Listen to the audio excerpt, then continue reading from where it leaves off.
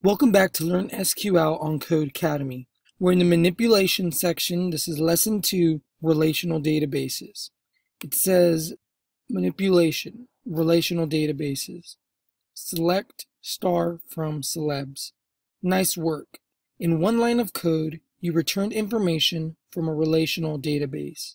We'll take a look at what this code means soon. For now, let's focus on what relational databases are and how they are organized. 1. A relational database is a database that organizes information into one or more tables. Here, the relational database contains one table. A table is a collection of data organized into rows and columns. Tables are sometimes referred to as relations. Here, the table is celebs. A column is a set of data values of a particular type. Here, ID, name, and age are each columns. A row is a single record in a table.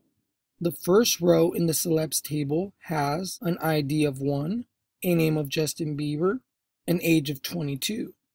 All data stored in a relational database is of a certain data type. Some of the most common data types are integer, positive or negative whole number, text, which is the text string, date, which is the date formatted as year, month, and date for the year, month, and day, and real, a decimal value. Instructions. Now that you have an understanding of what relational databases are, let's take a closer look at SQL syntax. Click Next to continue. So before clicking Next, we'll go over the major things in here, which are data types. So data stored in our database will always be of certain data type.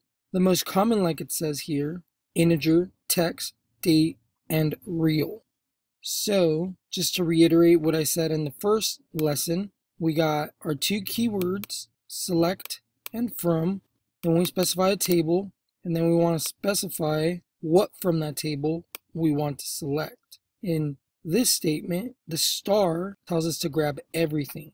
And again, we'll learn more on the upcoming lessons, but that is it for lesson 2, relational databases. I'll see you guys on the following lessons.